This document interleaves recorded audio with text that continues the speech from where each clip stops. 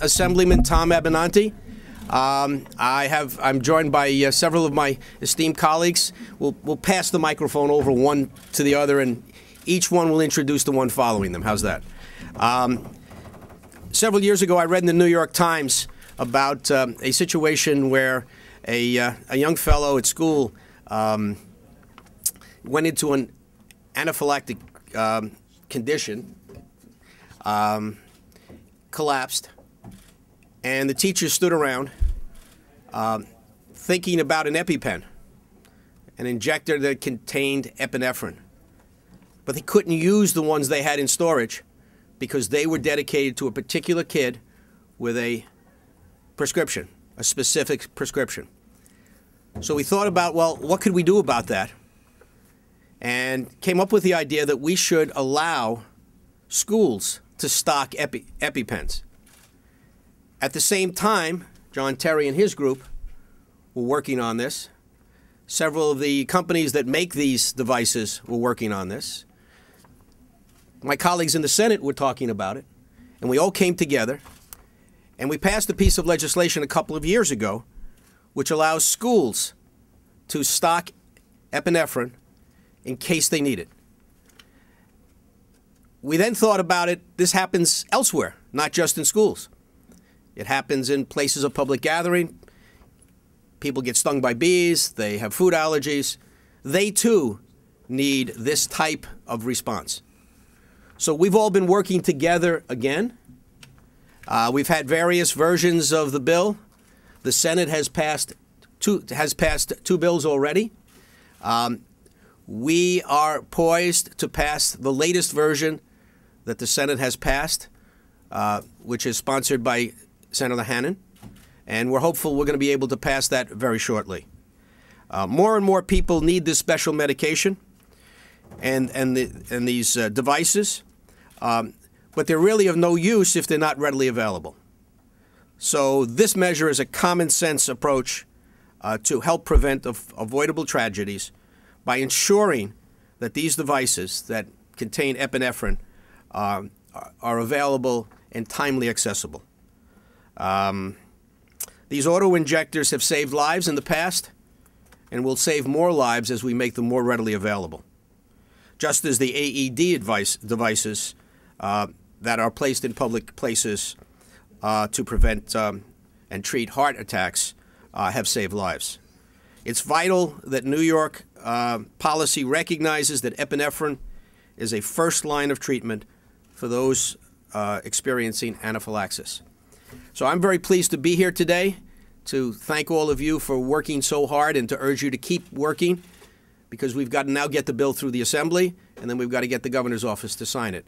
And I'm hopeful, in fact, I'm optimistic that we're going to get it done this year. I'd like to introduce Senator Hannan, Senator Kemp Hannan, who's the chair of the Senate Health Committee, who's already steered this through his House and sent it over to us. And I want to thank him for his efforts and introduce him. One of our visitors here today was kind enough to give us, to lend us her Epi-Pen. This is what it looks like. She carries it around with her all of the time to make it available in case she needs it because of her allergies. We want to make these available to as many people as possible to prevent these avoidable deaths, I guess, basically. That's what's... Thank you very much for coming. Thank you. Well, thank you, and thank you for your great enthusiasm for doing this and moving this forward. I was reminded we've already passed this, but I was reminded, let me go back and look at the history of what we've done with the Senate Health Committee. In 1999, we passed the first Epi-Pen law. And I was reminded last night how far we have had to come since then, because you did the school bill. Now we're trying to broaden this to any public entity that wants to do it. But also I said, what's happened with the state of allergies? What's happened with food allergies? What do we do to protect? And thanks to the internet, I came across a couple of articles, and I was interested to see that we've come about 150 degrees in terms of the guidance that doctors will give, especially to moms who've just had a new baby. But we haven't come 180 degrees, which means we haven't solved the problem of people who have food allergies, and we don't totally know what to expect when it's going to happen. So we still need to have Epi-Pens available. This is a pretty fancy one they use for the training, not the one that someone carries around, but we still need to do this. And so I was delighted to be able to participate. Senator Amador has worked on this himself. Senator Rasenhofer has worked on this. Assemblyman Noje is going to, they're all going to say a few words. But I also just wanted to congratulate FAIR, which is the Food Allergy Research and Education, which has a table outside. And also really thank the Allergy Advocacy Association, because, Mr. Terry, you have a little flyer that said we've passed it in the Senate already. So appreciate that. But your work is needed even more now than ever. And the science, the medical science, and its research being done in New York at Mount Sinai, we need to continue all of this and move forward. So I'm delighted to be part of all of this. You guys are great supportive. I'm going to let you talk to Senator Amador. But I have to ask, you are all great young ladies here. And you were also holding a picture of somebody. Are you going to tell us a little bit about why you're holding the picture? Why don't you do that first? Okay. Let me get my notes. And by the way, this microphone doesn't work. It's only a prop, so you have to speak loudly. Okay. Okay. Welcome to the New York State Legislature. Hello. My name is Georgina Cornago Cipriano. I live in Lawrence, New York. I am a teacher's assistant for special needs children, and I am also a mother of two very beautiful children. I am here on behalf of my son, Giovanni Cipriano, who I lost 2 years ago. His life was taken too soon on October 18th, 2013, at only 14 years of age because of a food allergy. Giovanni was a happy little boy, always a happy little boy. He always had a smile on his face. He was always running, jumping, dancing from the time he woke up to the time he went to sleep. Even when he was sleeping, he was still running, jumping, and dancing in his dreams. He was a star athlete. He wanted to be a professional baseball player. I believe he would have been. He was a best friend. He was a best brother. He is terribly missed by his teammates, by his friends, by his sister. He was my little boy, my little man. He took care of me, and I took care of him. He was my friend. He was my partner. He was the reason I did everything I did. He was his dad's pride and joy. To say his dad is lost without him is an understatement. He was an honor student. He knew to be helpful. He knew to be of service, to be respectful. He knew how to seize the day and to run with it. Giovanni's loss is felt not just here in our family, in our community, but in the food allergy community all over the country as well. Giovanni's loss is awful. It is heart-wrenching. It doesn't make sense. If it has taught me one thing, it is that I know I don't want anyone to know how I feel, and that I want to help educate and advocate for all the families living with food allergies. I want everyone to know that food allergies are not just serious, they are life-threatening. Food allergies can mean life or death. Epinephrine is the difference between that life or death outcome. Epinephrine is the first line of treatment for anaphylaxis, a potentially life-threatening fatal reaction. Epinephrine currently is the only approved treatment for anaphylaxis, and timing is crucial when administering it as soon as a reaction is suspected. Delay in epinephrine can result in death in less than 30 minutes.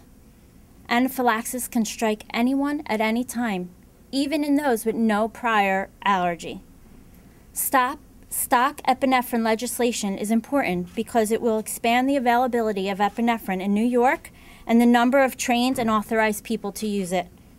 Food allergies are on the rise. There is no cure for food allergies. 15 million Americans have food allergies, including 5.9 million children under the age of 18. That's approximately 1 in 13 in every classroom.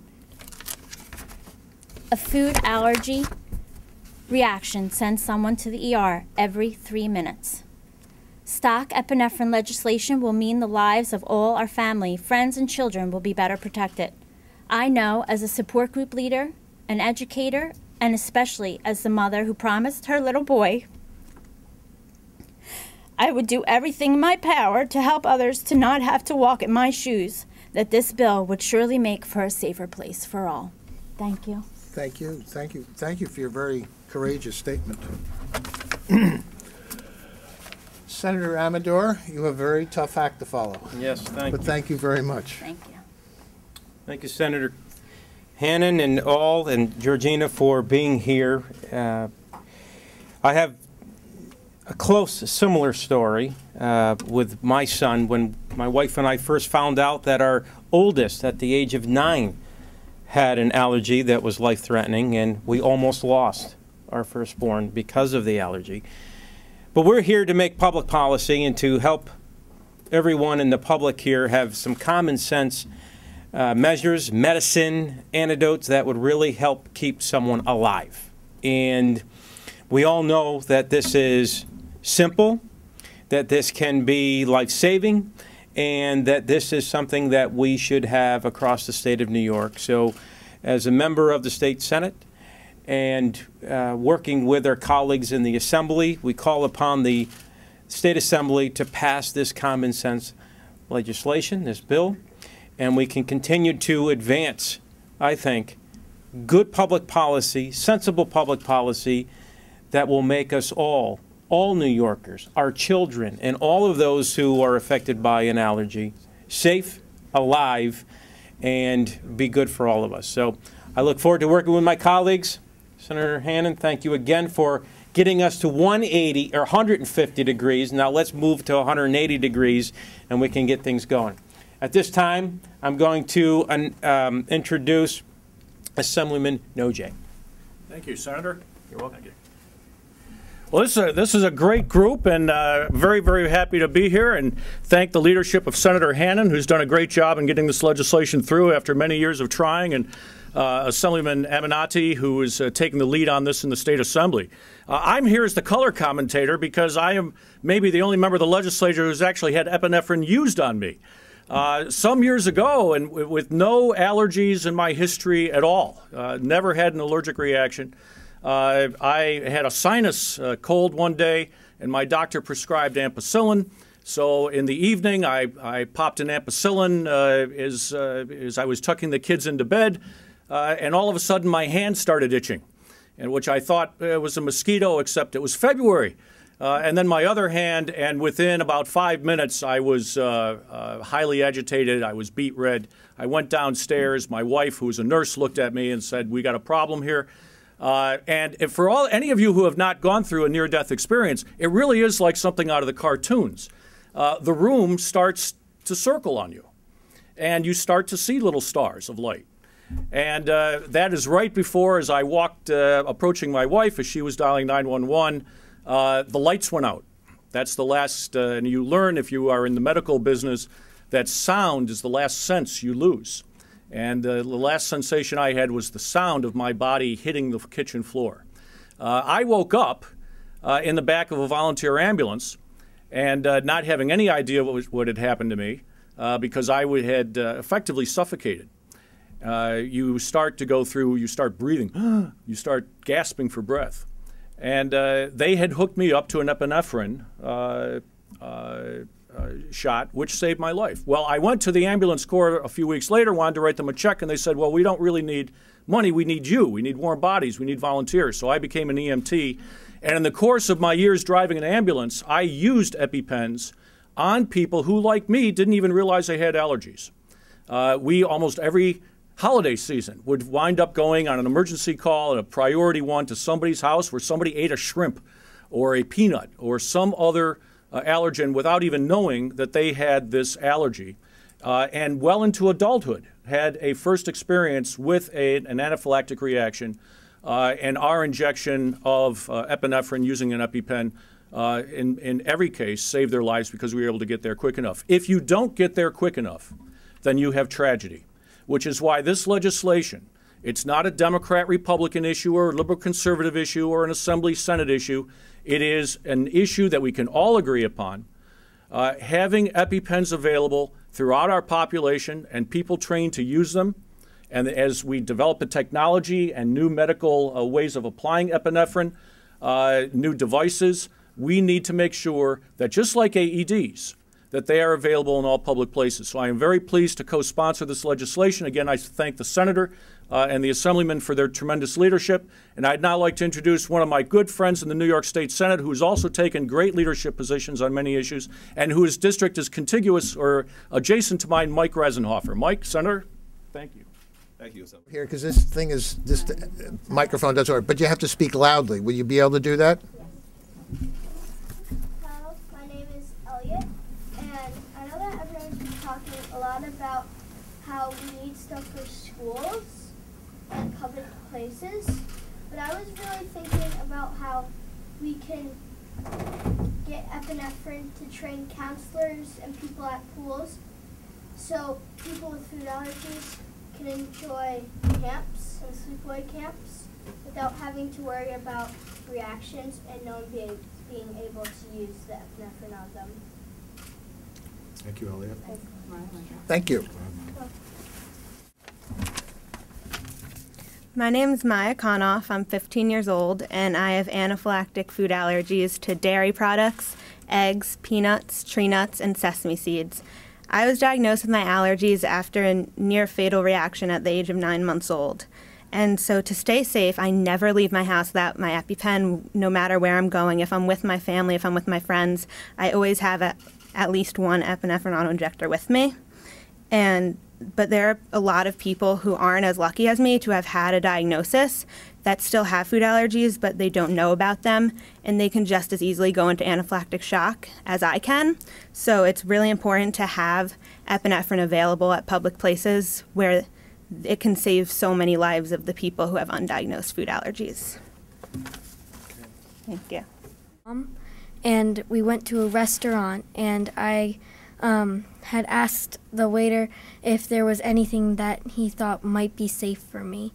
And he said, well, let's go take a look. And he had a big book with lots of everything that was on the menu and ingredients to everything in them. And I think that could be something that we could have here. He had told me it was a law there. And I thought that was something interesting that we could have here. The next step. Why don't you stand up, though, and show everybody your bag and what you're doing. Let them read. So, I used to have a fanny pack, but then my dad decided that we should get something a little bit more nice. So, we got this, but he taped it and put the Epi-Pen inside and the medical cross and all the phone numbers that could be needed. Okay, very practical. Thank you.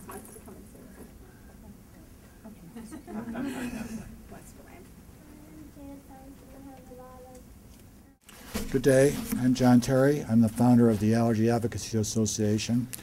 I'd like to express my sincere thanks to the members of the legislature that have supported legislation to improve access to epinephrine and raise awareness of the dangers of anaphylaxis. I'd like to particularly thank Senator Hannan and Assemblyman Abenanti for their support. I'd also like to thank all the members of Food Allergies Research and Education, the families that have done so much for so many years across America in support of families who have children with life-threatening allergies and asthma, and have done so much work to raise awareness and to work together to support those families in dealing with the issues that are of such a serious nature each and every day of their lives. This is a photo of my sister, Ruth T. Cornell. Ruthie was a victim of anaphylaxis. She suffered a fatal attack after being stung by a honeybee. According to the Center for Disease Control, 50% of all fatal insect stings occur to someone that has had no previous history of anaphylaxis or allergy to insect venom. My sister's death was a result of a perfect storm of events that occurred. She did not even realize that she was allergic to bee stings, and she was a beekeeper. So, in memory of Ruthie, I founded the Allergy Advocacy Association and have continued our work to try in this area to save lives. It is my sincere feeling and the belief of our association and Food Allergies Research and Education that the Emergency Allergy Treatment Act is another step down that road here in New York State. Across the country, 22 other states have passed legislation of a similar nature to EATA, and we're very hopeful that it will pass here in New York State very soon. Ladies and gentlemen, the vision of the Allergy Advocacy Association and the Food Allergies Research and Education is a clear and direct one. None love I've lost to anaphylaxis. None love I've lost to any life-threatening allergies. Thank you. Best wishes. I just want to acknowledge